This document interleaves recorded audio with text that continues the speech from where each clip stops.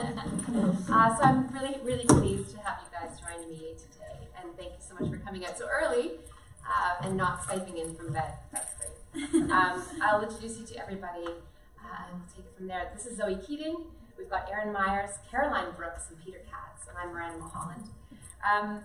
So first of all of you are exceptional musicians, and I'm so honored that you came and spent your time with us because, number one, I really wanted to have a panel of people who are both exceptional musicians and also engaged, enthusiastic advocates for things.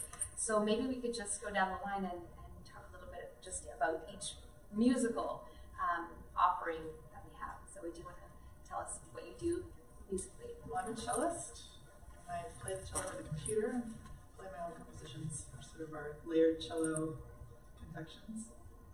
And I'm 100% DIY, although I have a booking agent and a licensing agent. Yeah. Me. Erin? I'm a jazz vocalist and a jazz pianist, and that's what I do. And I sing soul. I'm in a band called Good Lovelies. We're a trio of women from Toronto, so I would say that's my primary outlet for musical creativity and pretty much my business.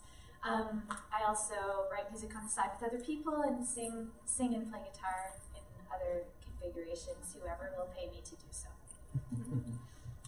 Hi, I'm Peter Katz, and I'm a singer-songwriter. I've been touring for about 12 years, different incarnations from solo to too many people to back to solo again and everything in between. Yeah, I write most of my own, well, I write all my own stuff. Sometimes I write songs, like the best song on the Good Lovelies last record. And then I also actually do a lot of public speaking in my life as well, related to music. So I read a really interesting article that Caroline, you penned, and it was about being a mom on the road and the challenges that come up. And I just wanted to see if you and Zoe would maybe sort of illuminate what that is and sort of the challenges that surround them. Yeah, I guess I would start by saying that my parents are musicians, and they like to joke that they had children so they could have backup singers in the family band. And now that I have kids, I realize there's a way cheaper way to do that. But yeah, I had my first child 6 years ago, and it was a very lonely time. It was very stressful. As most of us know, our primary income as a musician comes from playing shows. And my band, we've been pretty much road dogs for the last 12 years. And when I had Annie, we had an entire year of shows booked. So in that first year, I first went on the road with her when she was 9 weeks old, and we toured over 100 shows that year. Wow. And it was very stressful. I'm not going to lie, I wouldn't do it that way again. But at the time, what I felt was we weren't talking about what it's like for parents, because, you know, let's be honest, the dads leave as well. It's a little different with moms, especially when they're feeding their young from their own bodies. So it can be really, really hard on us as musicians who don't get a maternity leave. And what I did is I decided to be really honest about it, and I wrote a blog that year called Mom on the Road. And it's really wanted to let people know the beauty of touring with your family and what that looks like, and also the complete insanity of bringing a child on the road. It's weird enough to raise a kid at home, but I did want to lend a bit of normalcy to that nomadic life and what that looked like in practice, and what were some of the things you could do to make your life easier. And I also, in the last few years, have worked very hard to normalize kids on the road and to talk to presenters to say, here's what you can do. You know, you could choose to give me 2 bottles of wine backstage, but you know what would really help me instead is you could have a pack and play backstage for my kid. And it's as easy to source that as it is to get 2 bottles. Does this speak to you, Zoe? Yeah, I was going to say about the advocacy parts is that, you know, it is very challenging. And one thing, I had a blog as well, but one reason why I started the blog was because of the situation where it dawned on me that some people were not offering me gigs or potential work because they assumed as a mom I would retreat from public life. Yeah. And I realized that since so much of an artist's career is like you build it up and build it up so that you can be kind of omnipresent, so you can be the person that they ask, like, oh yeah, let's get that cellist to do it. But if they say, oh, that cellist, she's a mom now, we won't ask her. That could be the end of my career. And I realized that after some really, really prominent, huge event that was like one of those career-breaking things. And they reached out to me to say, hey, can you come to this gig? And I said, actually, that gig coincides with my due date, so I can't do it. However, the following year, I wrote back to the promoter, well, the guy who organized it, and I said, hey, I'm available this year. And he said, oh, I've already got somebody, I just assumed that you weren't doing that now that you're a mom. And so the reason why I started my blog, well, I had a blog, but I started talking about that, and as much as I had reservations about having photographs of my son, who's back there in the corner, on the road, I felt like it was important to show us touring as a family, to show that I hadn't retreated from public life, but actually it was still going on, and it was normal, and so yes, you can still hire me for things. Yeah. I think that whole idea of normalcy as well, and just portraying on social media or on blogs, portraying your life, we're all sort of caught as musicians, I think, in how we want to be seen versus how things really are. And Peter, have you had experiences of how to balance that? I mean, that's kind of what I actually talk about more in my speaking life is that disconnect that happens between who you need to be. And I tell the story of crying on my kitchen floor, feeling like I had failed at everything, and then a week later I did this show where there was hundreds of people there that knew all my songs. This was 6 years ago, and so there's this sort of disconnect of feeling like it was all over, and then having this unbelievable moment happen. But one of the things I say in my talk is it's not really good for business for me to be live tweeting me on my kitchen floor crying about how I feel like my life is a failure. It's more, the feed is more. You're hired. Exactly. Wonderful, let's go see that guy. So, it's more about on stage in front of big crowds and now my single is doing this and blah, blah, blah.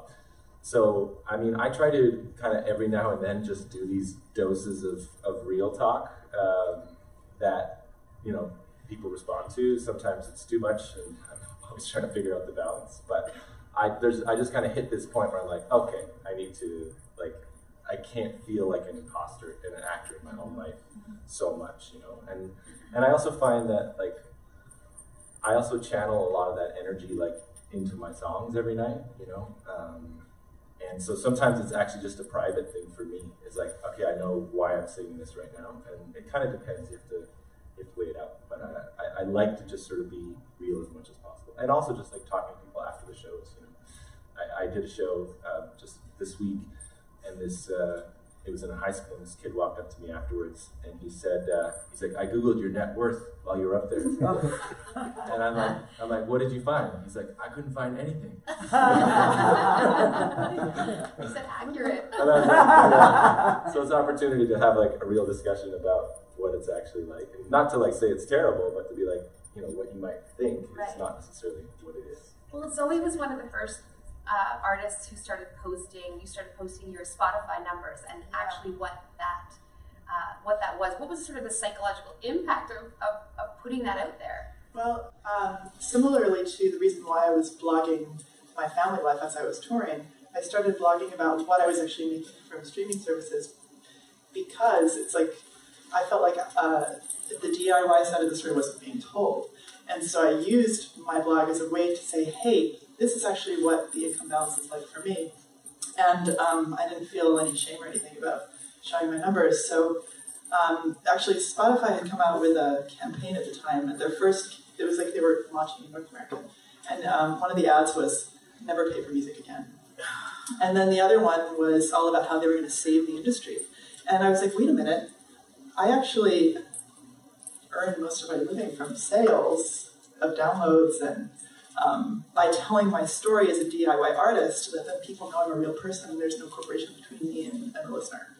And so I wanted to say, you know what, there are pockets, maybe in the world of pop it's different, but in other worlds, in other musical genres, there are artists making money, and I'm actually making money, and this is what I make from streaming. So I just started publishing all of my, not just my Spotify, people latched up to that, but all of my music income, what's the balance this year between my licensing revenue and my physical sales and my live shows? And we don't have that information. It's so hard, I think, for people starting out as artists to know, like, well, what's normal? And it's always the case that, like my licensing agent and my booking agent aren't that fond of it because they always want to make you look as big as possible, right? There's like a lot of deliberate obfuscation in the music industry because everybody wants to seem more important than they really are. But I feel like it's sort of along the way that people, by publishing salaries, you can actually create equality. And I believe in like making a more equal world means that we have to share this information. So, long story. Yeah. So just a tidbit of information about Aaron. And you can tell me if this is true or not, but you're the youngest person to ever run for mayor in Texas? In Corsicana, Texas. I was 20. I was 20, and I was in the Army, and I hurt my back, and I got out of the military. And at the time when newspapers were starting to come online, and I was looking, not many people's hometowns were online.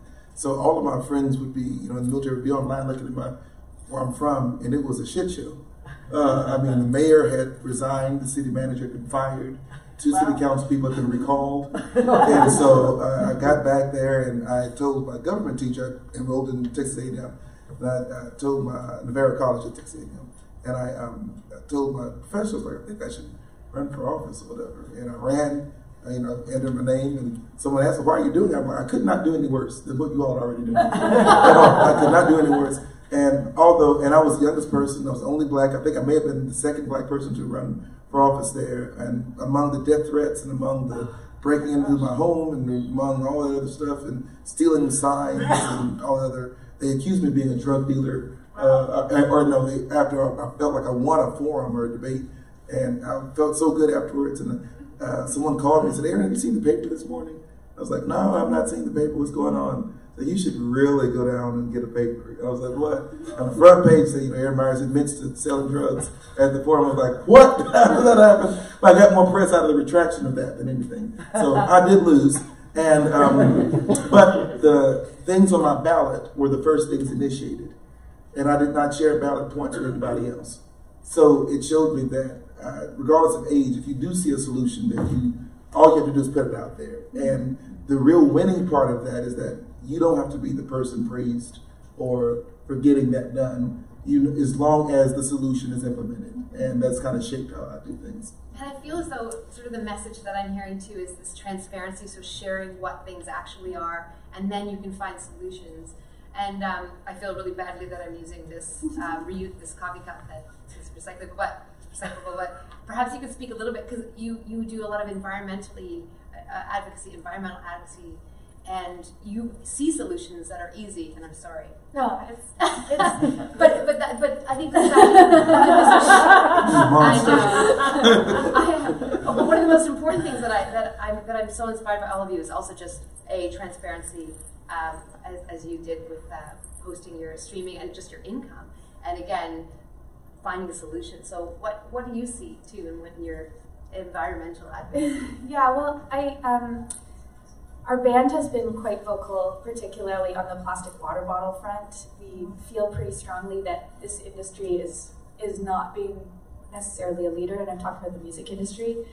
There are great solutions, they're so easy, and I see that Folk Alliance is doing it. Like, it's as simple as putting a table with a pitcher of water and some glasses on it, and it's very simple.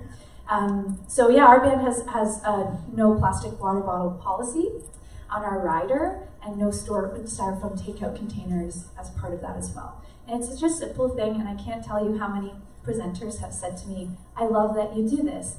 And I think it's, there are these great people in the UK who started this organization called Gigswig, and it's all about bringing your reusable containers, bringing your own bringing your own water bottles instead of using plastic backstage. So yeah, it's not a sexy issue, but it is a very solvable issue. And we were talking briefly last night about finding solutions and working towards it. And it's not always easy, but having the positivity and working towards that end goal of not putting any more plastic water bottles into the ocean is actually, it's a very simple thing. And I feel really engaged by that. And I'm now working with the City of Toronto Circular Economy Working Group, which is a mouthful, but basically just looking at solutions in the City of Toronto about how we can reduce single-use plastics. And being engaged at that level, like in policy, can be very boring. It can be, it's a lengthy process, but when I'm sitting in those rooms and we're talking about these issues and what we can do, I feel engaged, and I feel like that is feeding a part of me that also leads into my creative work, and it makes me feel engaged and part of a solution, which is very, very important, rather than just throwing my hands up and saying we're completely screwed because the oceans are full of plastic. You know what I mean? Like, if we can move towards some kind of goal, I think it allows us to be more full humans. Did you feel at all vulnerable kind of coming out, as you said, not a sexy topic? Did you feel there were any repercussions that you would experience? Well, I didn't at first, but I did realize I had to be more mindful of the conversation. So it is not, I say it's a simple thing, but it is not simple. There are lots of communities in Canada that don't have drinking water. Like, literally, you cannot get fresh, clean drinking water from your taps in Canada. Many of them are Indigenous communities. So when I started this conversation, I did have some people check me, and I'm really grateful for it. I had to, really swallow that feeling of like, okay, I can't just say, let's get rid of plastic water bottles, here's a solution, because it's not fully realistic in some communities. So that was difficult for me, and also there's a bit of a perception that issue in particular is a first world issue. You know what I mean? Like, we're at a point where we can talk about it, but there are, like I said, there are communities that still really rely on it. There's whole cities in America that you can't drink out of. Yeah, it's There's a place called Flint. Yeah. But I want to ask you a question regarding that. I'm sorry, but No, please. about you said they're Indigenous. We screwed over the Indigenous population in the United States, right? So that's, we'll never be right. But I was not aware that you all are aware of not being the entire community you're saying can't get. Yeah, there are many places, even just in Ontario, everywhere across Canada, where you can't get clean drinking water. And a lot of those communities are Indigenous communities, so on reserves. And is anything being done? They're trying, or various degrees of things being done, but it's very disappointing. Yeah, and a very vulnerable community, obviously. And I want to speak a little bit more about that vulnerability, because so Zoe, when you were publishing your income and Spotify, I don't mean to pick on Spotify, but did you feel at all vulnerable or nervous about repercussions that would happen? I think, you have to have a thick skin when you're a musician, obviously, because I think most of the response is positive, but there's always a few that are really negative, and I'm sure you've all got the thing where someone says, stay in your lane. Stay in your lane, just shut up and make music. Various versions of that are probably the biggest thing I get. And so I just think that, no matter how much a mess all these things are in the world, we don't have any hope if nobody does anything. If you say like, oh, there's so much plastic in the ocean, I'm like, I can't even bother. We do that. So I feel like, each person makes a difference where they can. So I just try to block that out as much as I can. That's very hard. And also not to be rude. I really hard not to be rude. Peter, yeah. Can I ask Zoe a question? Yeah. I've written down the panelists ask questions for each other. No, just because, earlier you talked about, how your booking agent and your licensing person weren't thrilled about you publishing these things and the sort of potential undermining of your value that creates, and I've definitely come up against that as well, and I don't know that I've come up with a resolution to it yet. So so I just wanted to hear what your experience was. That did they change their mind, or did you just do it anyways? I kind of always just do everything anyway, right? For better or worse. Right. I mean, within reason, but I think it's worked out because it's part of my identity is that I'm known for speaking out, and so I want to be known for speaking out. I don't think it hurts me at all. I think where it gets hard is that sometimes if that's the only story that's out there. Like, I did pull back for a while because I felt like people only knew me as the streaming royalty cellist, and they didn't actually know my music, which is of course what I wanted to be known for. And so I just, pulled back and let some other people talk for a while. And but it's always a thing of fear, like our lives are so unstable, and there's so many things sometimes it seems like they can just pull the rug out from under you, and we don't want to be the one to create that rug pulling. But I think ultimately truthfulness and transparency always wins out. So probably your agents, so the people they're trying to sell license my music to, they're probably going to find out during the negotiation that it's not worth as much as they're saying anyway. So. Erin, do you want to speak to that as well? Because you have a really different experience on stage. I feel as though when you're singing and performing, your relationship to your audience has been very direct. I try to. I think it's because I started in the church years. That's why in my community, a lot of people introduced to music, and it's fostered in the church.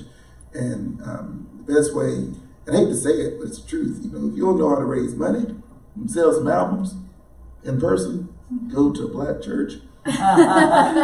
We have taught you how to engage that audience and make sure they know that, honey, this building fund must be built, okay? Get those tithes and offering in. So I always let everyone know at the beginning of my shows that this is a safe space and for anybody. And I think I think the musicians don't do that enough, actually, because people don't always feel as safe as you do on stage. And we have the music really to blanket us. But there could be a couple of walks in, and immediately, because of who they are, they will feel uncomfortable. Or because of the makeup of the group, they feel not welcomed. And to lead in saying that you are safe because I've said that you're safe here, I think it sets a tone that it kind of relieves or alleviates any of that bad energy or that hatefulness, or even kind of stops anyone who may think and consider of being rude or not welcoming to the people who come to see you. That's the first thing. But then second of all, the vulnerability. I talk about depression. I live with it. I talk about that in person. But also the solutions and the problems that we face in the community. I test out those solutions, and if they're even interesting to others on the audience. And I kind of try to bring the audience into that process. The difficulty becomes, where's the cutoff place where the audience cannot be? And it is only your sacred space, And like you were saying, you're on the floor crying. That is not the place to, live stream, of course. But it is a space you have to be in. You have to experience. I know that we decided to, there was a club in Washington, D.C. called the Heman Caverns. It had Duke Ellington, Louis Armstrong, 70 years, whatever. And it was closed down because the rent got too high. The guy who owned it didn't live in Washington, and the business was still renting. And the young guy who was trying to keep it going, I think the rent got up to like $15,000 a month or something of that nature. And there was just no way for him to keep it. And so before we knew it was closed down. And the last night was Easter, and I still play for a church as well. And I'm on the board of directors for the Capitol Jazz Foundation. The guy called me, he's like, are you coming to sing? Are you going to be there? I said, I'd rather not go to a funeral. I'd rather do something that is going to help keep things alive. I've been to enough funerals at that time. And I think from there, I had to really shift my thinking to say, if I want to speak on stage, I can't be perpetuating something that I can do nothing about. If it's dead, it's dead. If the problem is not too far gone, if the problem is only in problem form, I can't talk about it. But if I've done my due diligence and I can include my audience and say, look, I found a solution and I want you specifically, to meet me. I want you, if you're interested, I want to give you 10 minutes to kind of gather myself after the show, meet me afterwards, and then we can do something. And you would be surprised how many people will stay. I remember I did this thing at this wine bar or whatever, and I mentioned about the school children, the adult people ride free who are trying to get their GEDs. And went 10 minutes, I come back through, and the audience is still there. And I'm like, oh, you do want to be a part of this. And active work began. You know, when we started doing the thing about getting money back to small venues who offer live music in DC. If you sit less than 300 people and you offer live music 48 hours a month or more, you get up to $15,000 a year back towards your business from your property tax. When I first went out and I said, well, yeah, there's a hearing going on and I want people to know this is what's going on. Literally, I got to the hearing late because that's what we do when you just had a gig that ended at 1 a.m. and they decided to do a fucking hearing at 7:30 in the morning on like a Thursday or whatever. You know, I get there and there are people from the gig last night in the audience who are there and they're posting on Instagram. And they were like, we don't know what to say. Some were so frightened to even speak, they knew the importance of being there. Your audience is showing up for you. They want to be there. They want to be there. And if you want to be there, and if you want to be a part of that solution, if you want to promote that solution, they will join you. And they have not let me down yet. Now, the musicians will let you down. They may not show up all the time, but they'll ask you on the next gig, how did that go? Where did she go you were talking about? Or how did that pan out? Or how did that turn out? But the audience doesn't. And then I'm sorry, I don't bogart anything, but I also feel that once you've been able to show a solution, you must recognize a win. And the win may not look like what you want it to look like in the bigger scale.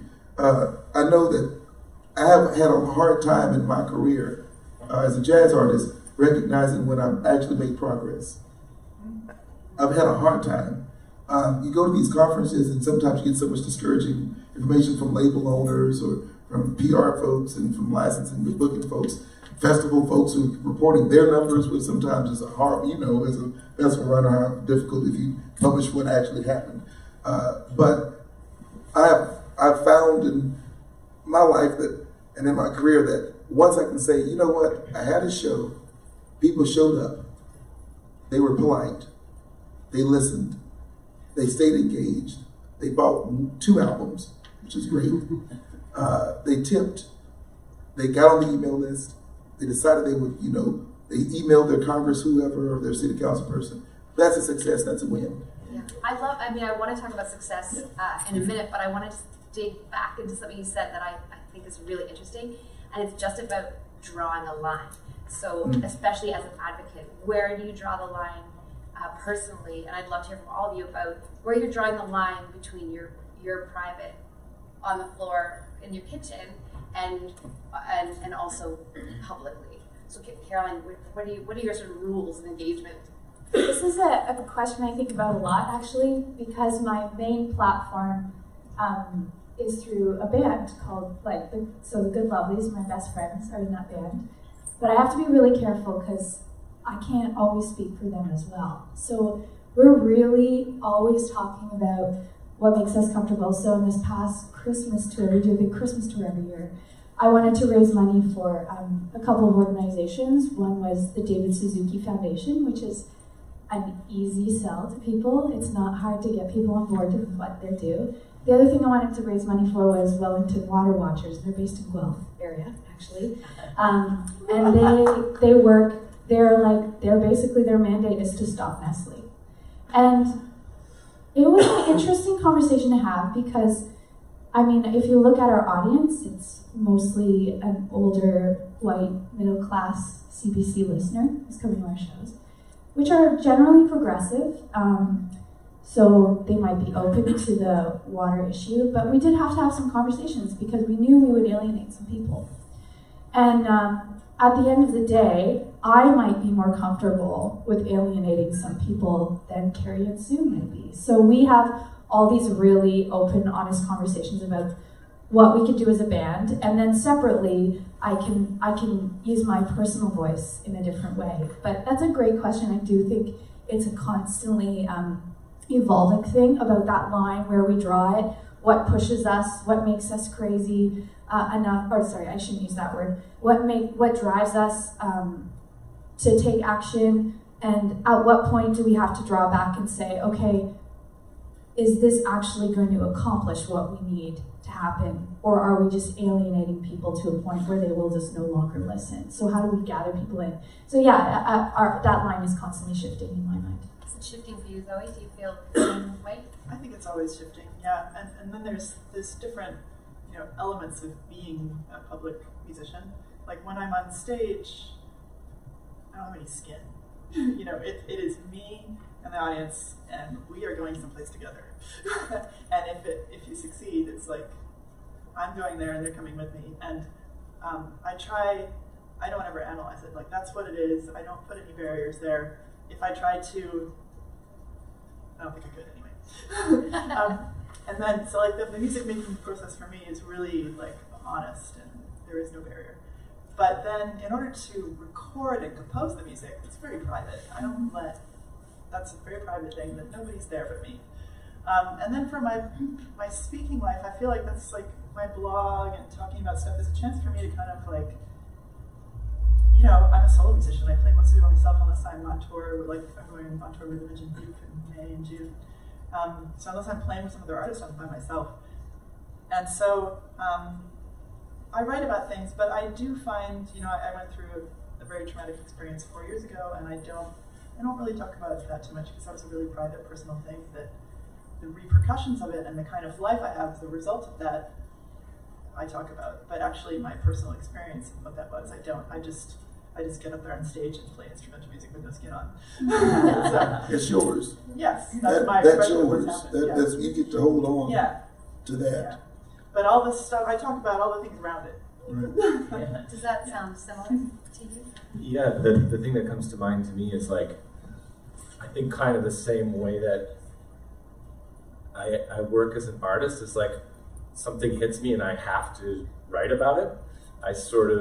There's some stuff that I just can't shut up about, and no matter what anybody says, I'm like, I have to say something, So like I did a tour a year and a half ago, and or maybe 2 years ago, there was a lot of news about Omar Khadr, who was he was Canadian, who was in Afghanistan. He was accused of, whether he did or not, we don't have to get into the specifics of it, but essentially he was a child soldier who there was a grenade thrown, a person was killed, a U.S. soldier was killed, and he was held in Guantanamo Bay for 10 years. I think he was like 10 years old, or I don't want to put misfacts out there, but anyways, so he was eventually brought back to Canada, and many politicians. This is a terrorist, blah, blah, blah. And meanwhile, we have laws in Canada that say, like, if you're a 10-year-old and you're in the war, that's, like, not your fault, And so I invited him to my show because I knew he was living in Edmonton. And he came. and I welcomed him, and I met him, and I talked to him afterwards. And, we text each other sometimes. And he's, like, a lovely, wonderful, like incredibly kind person who,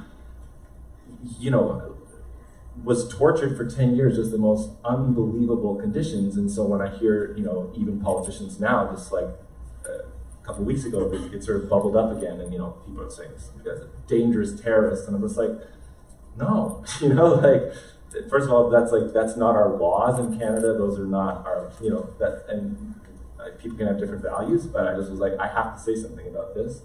And I posted a photo of he and I after my show, and I said, the path to better humanity is forgiveness and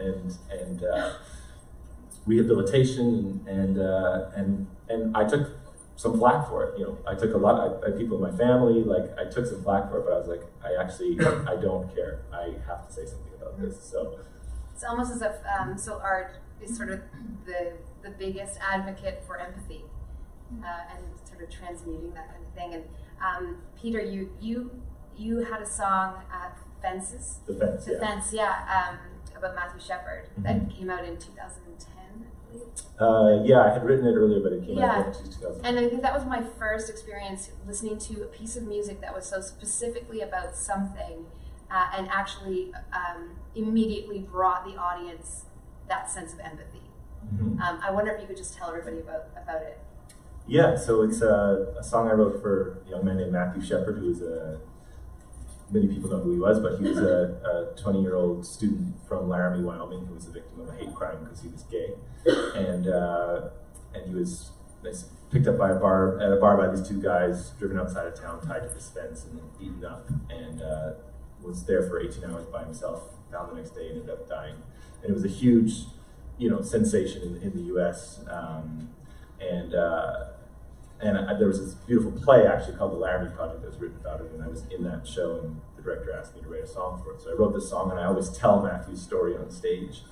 And it's been a real opportunity, especially now that I do some stuff in high schools. I'm really open, like one of the things I talk about is like being vulnerable, and one of the things that you can do when you're vulnerable is like telling your mom and dad that you're gay, those kind of things, just really opening up.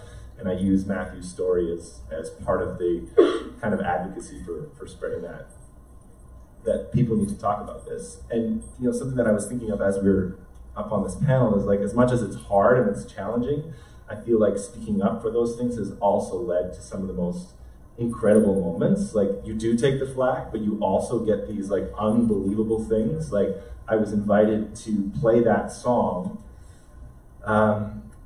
right before Matthew's mother, Judy Shepard, spoke at York University. So I'm like standing there, there's 1,000 people, many from the LGBTQ, community, and, Matthew's mom, who's like this amazing advocate who, got this Matthew Shepard bill passed in Congress, which was the first time that they recognized like discriminating somebody for their gender, their sexual orientation as a hate crime. And so I got to like play this song for this room of people and meet Judy, and like, so there's this amazing richness that comes, and I could tell you more stories of other songs that have, brought me to all these places. So there's also a real richness and meaning. And, when you're in the music business sometimes and it feels like, it's singles, and, you're just like sort of like, oh, what am I doing? And it just feels like this dirty business thing. You have these moments where like, I would pay all the money in the world to have those experiences. Well, I feel like it speaks to sort of what Aaron was saying about celebrating the wins, Yeah. and knowing what those are, and then going from them.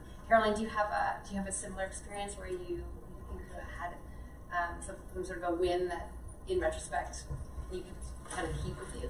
Yeah, I think touring with my kids pretty nonstop for 5 years. They're not here this weekend, which is really nice. Have you had lots of sleep? I have not slept, but I'm telling you, I have been training for vocal lines for 6 years. It doesn't matter. It's fine. I did speak a little bit about like those early years of touring with my my girl, and then taking a second child on the road and like going to Australia for a month with 2 kids under the age of 5. It's really, there are moments like where I'm thinking, what the hell am I doing? Like, why am I doing this? It would be cheaper for me to stay home and not make music and just be like a full-time mom, because frankly at this point I'm paying to bring my kids on the road. But the wins for me are the connection I have with the audience, people who say to me, other musicians who come up, and I'm able to talk about my experience and empower them to try as well, because there are a lot of incredible moms out there who are making the most incredible music, and we don't want them to be silent. So just allowing those experiences that I had, and that writing the blog as an outlet, not just an outlet, but a way to show that there is a way to do this. It is very tiring, it's very challenging, but giving voice to that, for me, that was the win. Because I felt like, even though it was very stressful and all those things, like I'm not articulating this properly. What I'm trying to say is having other moms come to me and say, thank you for doing that, or how did you do that, even frankly. Someone asking me, like, how did that work for you on a practical level? That to me is a win, because it lets me know that other people are considering it as well. So you were smiling during that? No, I was just thinking, I just want to say thank you for framing the thing of thinking about your wins. I feel like I've learned a lot just now, because I never do that. And just by putting it that way, you made me think back to like all these wonderful things that happen. So I just want to say, if anybody takes anything out of that panel, that's it. Speaking of the wins, and I think this idea of empathy and advocating for whatever you believe in and whatever you care about, and using music as that sort of battering ram with empathy. Aaron, you were involved in the Obama campaign, and this idea of hope, and I think one of the most exciting things about having you all here is that idea of hope and the idea of finding solutions and making those changes. Do you want to speak to what that was like to be in that room where it happened, kind of thing? Oh yeah, I was at the time I was at Hollywood at first, and I was working. So Hollywood is not the best place for a jazz musician to be. So if you're thinking, if I can give any advice, just know that can't be your only bag if you go to Hollywood, all right? Now, if you want to do rock and do heroin, I'm telling you, you can have a good situation there for you at the Whiskey and Go-Go. But I was in Hollywood, so I was doing like 4 different things. I was working as a VP with Universal Jams Entertainment. We were doing party promotion. I was doing my jazz. I was also playing in theater. I was also a session musician, just trying to eat because for some reason, a guy, a 20-something-year-old who had never had money and never experienced stuff from the country, I got a little money in my pocket. I bought me a white Mercedes and I moved on Sunset. Like this, 2 dumbest things. And the classic thing, I had white living room furniture. It was like, yes, but it was bad. And so I was in that position, and around my birthday's July 27th, and I always believed in doing a birthday with a cause. Always. I did LA AIDS Healthcare Foundation, National Cancer Society, Autism for America, Autism Speaks. And so I was doing this mentorship thing, and one of the young people I was working with had this book called Dreams of My Father, Brown's book. And I've spoken openly about the relationship that my father and I had, the issues that we dealt with. And so I read the book, and it caused me to go to Borders off of Sunset and Vine and look for more stuff about this dude named Barack. And this guy, this young person was like, I think he'll be the president. I'm like, his name is Barack Obama. No, he won't. But, cut a long story short, I left Hollywood. I went back to Texas. I threw a party for him in Hollywood. I threw a pre-election birthday bash for Barack. And I did it at a place called Center Space off of Vine and Hollywood. And it's a place the Academy also uses. And I had bands in the back and DJ Gumsold in the front and set me up there. About 2:40, bouncer came to me. He said, you should really see this. I went out, and there was a line around the building. Now, in Hollywood, people in July before, the year before an election's happening, these people are interested in Barack Obama. I'm like, this guy's going to win. I went back to Texas and decided to kind of regroup. I got a phone call on a Sunday from the Obama campaign saying, hey, we heard that you ran for office here so many years ago. We can't get into the county. Could you help us? I'm like, yes, first you'll pay me. Second, and that's true because they're making God awful about their reason. But second, I said, if you're going to run for office in Texas, you never call anyone on the Sunday for political reasons. Yeah. Just a little hint for you, and then I'll go to the debate. And I worked for 9 months on that campaign off of one guy, Barack, gave me a sense of hope that ever since I've been in 4th grade, I've wanted to be like the first black president or something. And I was hoping that I wouldn't have to wait that long, that was going to be cut short and he could do it. He could possibly make this happen. And I'd written a song when I was in Hollywood, when I was actually homeless in Hollywood before, and called What's a Man to Do? And the part of it says, don't give up, don't give in, don't give out, don't give in. And what's a man to do? You've got to stay in this game. For 9 months, 14-hour days, 7 days a week, worked on the campaign. He gets elected. But I said the story last night. Election night, it was interviews, and I worked as a field organizer. By this time, I was in Florida. And then after he got elected, I went outside and called my grandmother, who was 91 or 92 at the time. Black woman. Her grandmother was a slave. Her grandson worked on the campaign of the first African-American to become president. She knew her grandmother, a slave. And I'm calling her now, and I'm saying, Granny, he just became president. How do you think he's going to do? And she literally said, he'll do just as well as the rest of them. Which is a reality we're all human. We all can do the best that we can. But you got to do something. You got to be in a space where you're doing something. And being able to do something is my hope. Like when I do the song Black Lives Matter, it's difficult sometimes to do it in a southern city sometimes, or in front of an all-white audience, where I'm the only one keenly aware that all the staff is black in the back, and no one else seems to realize that. And I'm doing the song Black Lives Matter, and I see over the audience as people become keenly aware of what they're doing and what's happened. You know, you can't apologize for being white no more than I can apologize for being black. But you can cede some power and get rid of some of the power structures, systemic biases in the structures in which power is contained. You can cede some of that. You can change that. But I have to advocate for myself. And I have to advocate for the white allies, the brothers and sisters who also believe that same thing. They don't know how to explain that to their sisters or to their boss or to their mom or whatever. And I hope the music I give, that's why I believe firmly, before we do any advocating, it's music first. And also, I love what you said, you have to advocate for yourself. Yes.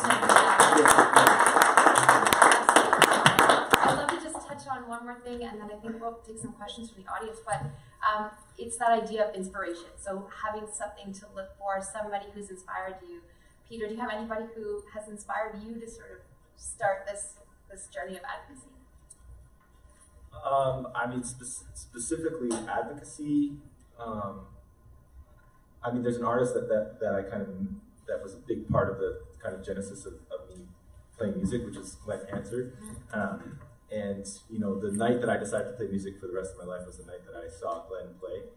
And you know, despite having just played in front of like 1,000 people, he was just gracious, kind, and warm, and asked me questions about me. And he actually, I met him outside on his tour bus. You know, I was like waiting outside in the cold, and I just kind of poured my heart out to him. I was like, "No, I'm so great," and like, you know, and he just kind of like stopped and looked at me and sort of was like, "Oh, this guy like really cares." And then he brought me back inside and he brought me up on the stage. It was a convocation hall at the U of T campus, and he's like, "Check this out." You know, he's like, "Someday you're gonna be here." And then he's like, "What are you doing right now?" He's like, "Let's go for drinks." And so we went for drinks, and like he introduced me to like Damien Rice and Lisa Hannigan, and we all just like hung out. But Glenn was just like super warm and kind, and I feel like that taught me that you can be a star, and you can also be kind, and you can be grounded, and you can be humble and honest, you know.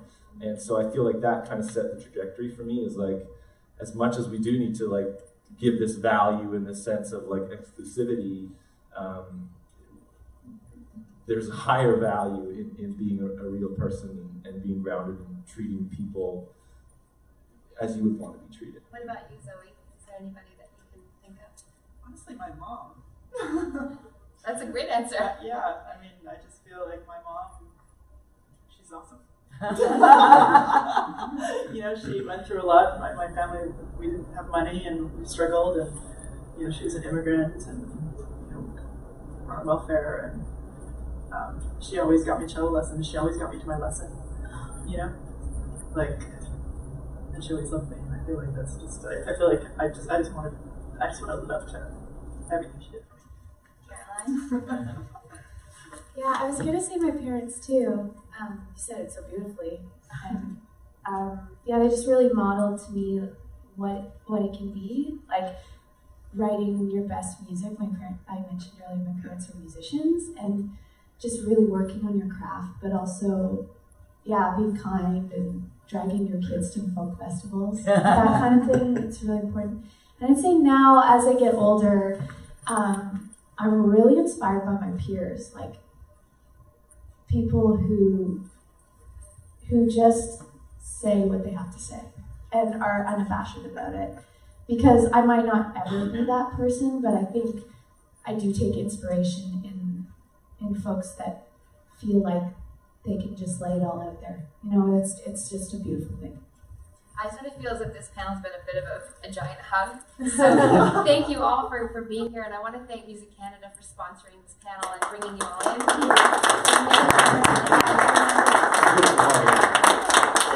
It's really questions in the audience. Does anyone have any questions for him? I don't have a walk around microphone, so you'll have to. Me. That's you, yeah. Okay.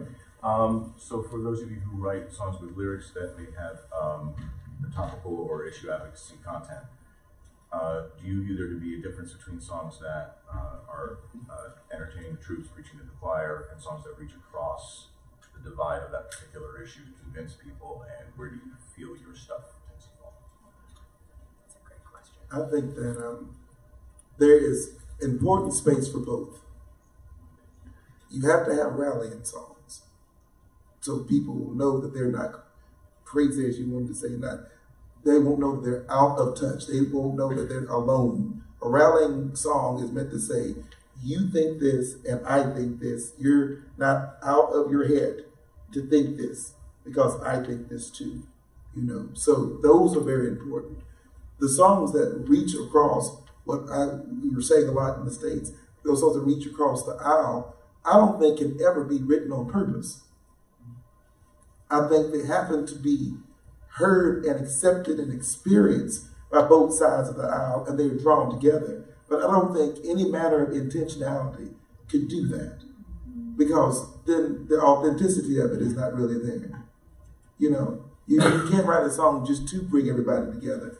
You can write music, and if it's authentically written, that will bring people together. Aretha just wrote music, She just wrote music, and she covered music very well as well. But she did her thing, and then people realized at this wedding, where it's GOP, right wing, this, that, and the other, that they're dancing, they're doing their first dance to some Aretha Franklin or whatever, and they're like, whoa, well, yeah, you like this too, and I like this too. Maybe we can talk about this in this meeting before we start. That might give us some more common ground so that we can compromise and we both get a little something that we want.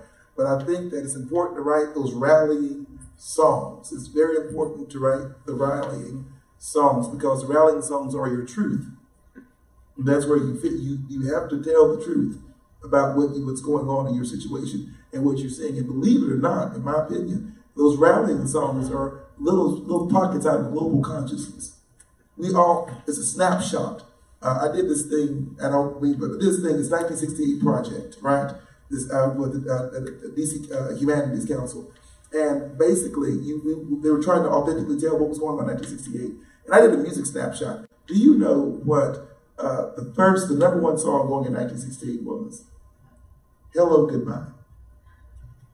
If that's no better title to what 1968 was going to be, it would be that. But then, the last number one song on the last day of the year was I Heard It Through the Grapevine, but not by Gladys Knight and the Pips, who had already been in the top 10 the first of the year, by Marvin Gaye.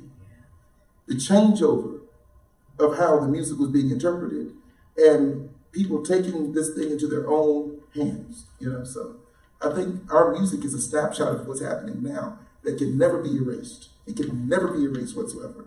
You will be able, 100 years ago, be able to tell what happened in 2019, 2018 by the music that's being released.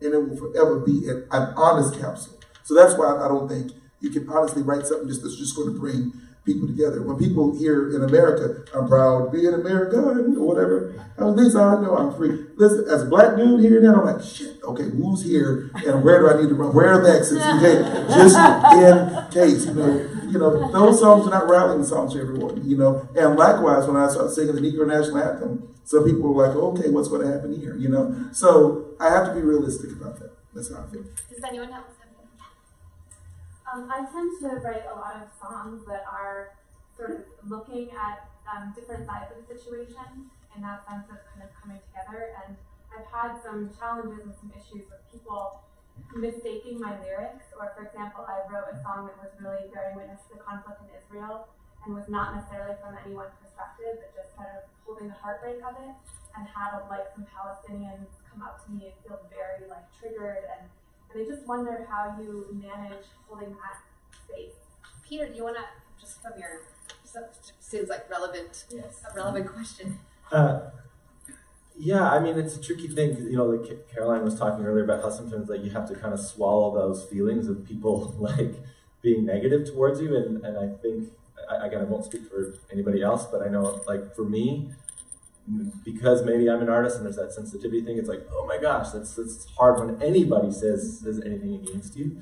But I mean, first and foremost, it's like, as long as you know what that thing is, you know, there's a certain amount of explanation you can do afterwards on social media or whatever. Well, this is what I really thought, and there's a certain amount of people that will listen to that, and there's a certain amount of people that will never see it. But I think it has to do just with your own inner sense of intentionality, you know. And when you put your head on the pillow at night and you're going to sleep, you're like, well, what did I mean, you know, and am I proud of that? And I feel like that's kind of all we have. And you know, I feel like we can be advocates for, like, directly for issues, like, you know, I'm just talking about the Israel-Palestine issue, or I'm talking, you know, I have a song I wrote about a man who's, you know, chose forgiveness in the face of this person that killed his son in Iraq, you know, and sometimes people are, like, you know, really angry about that, and other people are not, but then we can also, like, I feel like writing a really brave love song or a really brave song for your kids, or like whatever it might be, it's like,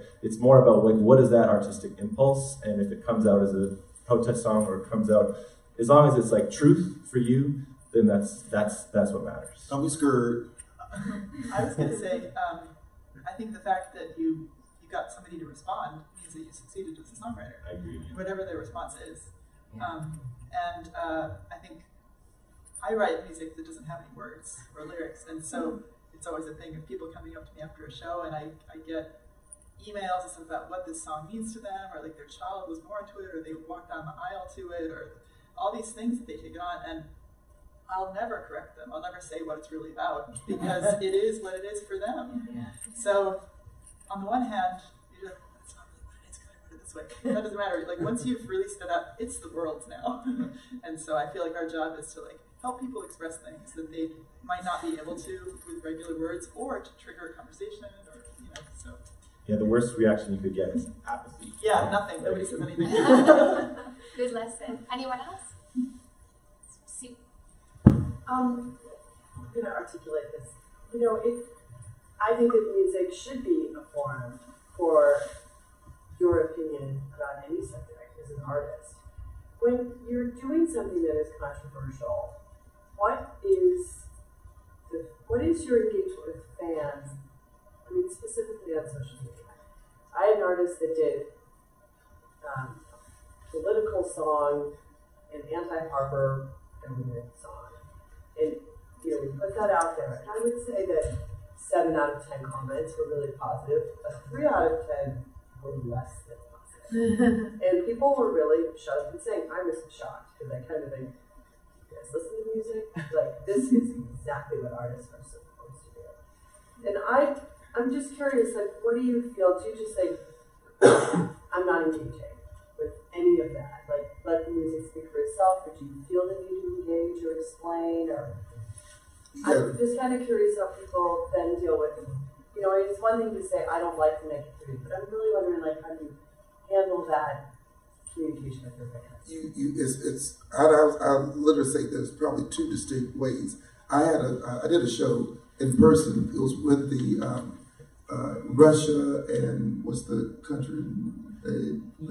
Ukraine. That whole thing was going down situation. Did a show at the Black Fox Lounge in Washington, where there actually was a person from Ukraine, a person from Russia was there. And I'm like, you know, I want you two to get up and shake hands. We're going to end this right now. And I did it in a jokingly kind of situation. And we had music and that kind of stuff. It was a great show. After the show, the girl from Russia, she came up to me and said, I don't see why I needed to do that, because, you know, they don't want to be this, that, and the other in the first place. And she really attempted to go in that direction. And I very starkly said, literally, and as I said earlier, this is a safe space. And you must be safe here. I'm protecting you, and I will protect her from you, and vice versa. And online, I've dealt with everything from being called everything online. And it's not a thing about ignoring it, because you can't ignore it. Because if you try to ignore it and act like it's not happening, that's not healthy.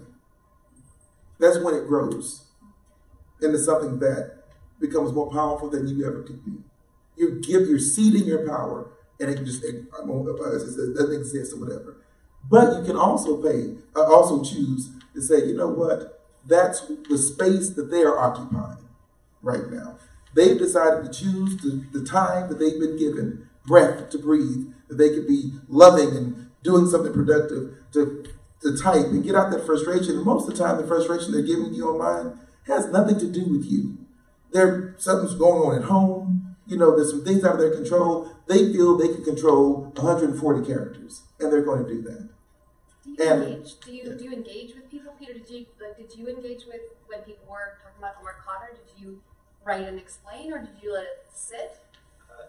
I did to a certain extent, but I also feel like I need to have my own line in the sand for my own mental health of because sometimes you go down the rabbit hole and it's just more of a rabbit hole. So you will not come out. I feel like I understand.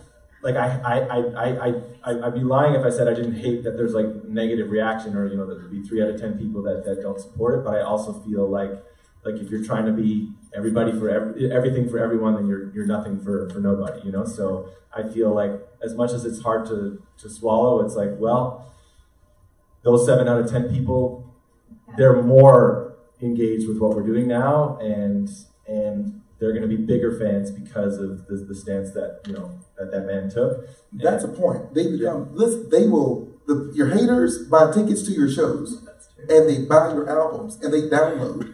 Because in order for them to form their thing about you, they have to listen to your stuff. That is the truth. I literally have had people either at my shows or mine I couldn't stand that song. I'm like, thank you for your purchase. Appreciate it so much. But it's the truth. Tell any artist, allow the mentions to stay in the mention. It's just a mention. And again, I think it also says what you sort of said is it's an encapsulation. It's a zeitgeist of a time. Yep. So that's sort of interesting as well. Does that answer your question? Sure. Yeah. Anybody else? Okay, amazing. Well, thank you, all of you, for coming and being on this panel, and thank you for coming. Meeting adjourned. I want to follow us on our social medias. Yeah. If y'all have social media or Twitter, you can follow all of us. Maybe just mention too, where we can get your music and where we can find you. Zoe Keating at ZoeKeating.com. I'm on Twitter as Zoe Cello. I'm already following. Yeah. Zoe Cello. Yeah, if you just type Zoe and Cello into Google, I think I'm still the first thing that comes up. Awesome. On Twitter, I'm at Aaron Myers, AARONMYERS. I've been on Twitter a long time, so I got my name. So at Aaron Myers, so go to aaron2.me. And I have to, as a good board member, say, check out the Capitol Hill Jazz Foundation, or Crittenden Services of Greater Washington, or CTE Vision Foundation, or Covenant Folk Potential Development Center. Think about those things, ask me what they are afterwards, and I'll give you information. Caroline. You can follow at Good Lovelies, and if you're interested in following me personally, you can find out more about my projects, including Secondhand Sunday, which, if you live in Toronto, is a community reuse day. Happens twice a year. I started that a few years ago. I didn't get a chance to talk about it, but you can follow me at Caro B, like the bug, love, like the feeling. Caro B Love. And I'm at Peter Katz, KTZ Music, in all the places. And I think we'll write up a blog about this and then post that as well. And we'll have links to everybody's social media and where to find your music. And we should give a bonus round of applause to Miranda. Yay!